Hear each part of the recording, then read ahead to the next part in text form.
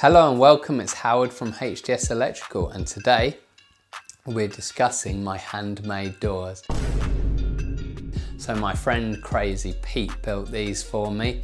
I gave him the spec and the brief, and I think we traded these for a bunch of work as well and just paid for the materials. The materials alone were nearly £1,000, so it's not for the faint-hearted. What I wanted was this little snug room to be separate from the rest of the house, however, have the ability to be part of the house.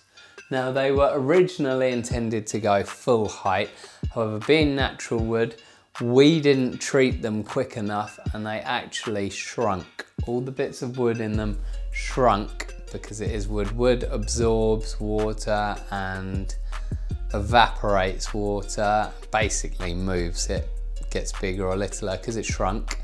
We actually had to take the doors off, adjust them and shrink them and adjust the frame. We also did have a shadow gap in there.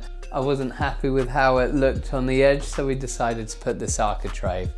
So these are made from maple, I believe. You can see there's been some minor more movement. That will always happen with a natural wood, but they've been fully treated. So this is, I think, 2015, so 6 years on now, so there's not been much movement for 6 years. But what we actually did, this is why Pete is a bit of a crazy genius, as well as constructing these doors and all the frame, hand making it, where it moved slightly the first time, he's filled it with aluminium filler, actual metal filler.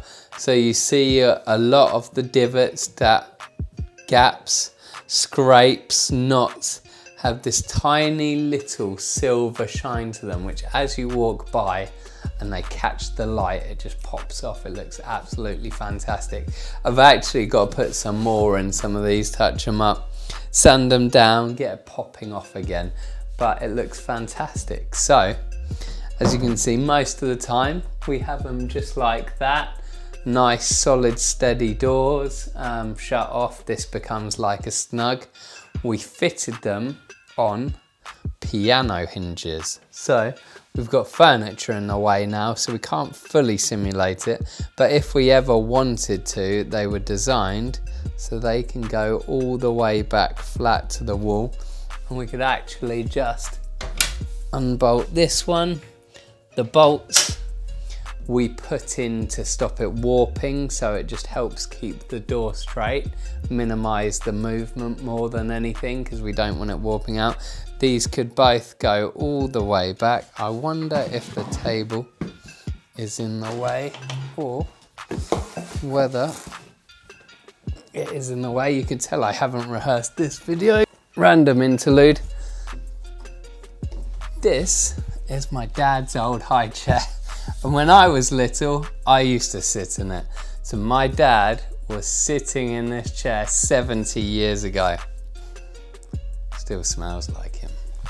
But anyway, back to the doors. Focus, come on, focus. This is as far as it'll go because my parents read far too many books. Clever bastards. So, but if this bookshelf wasn't there, this, as you can see, is designed to go all the way up, and then it becomes a giant space, makes this big kitchen dining room one big open space. Tell me what you think. If you like it, hit a like, hit subscribe, send it in the comments section. Have a lovely day.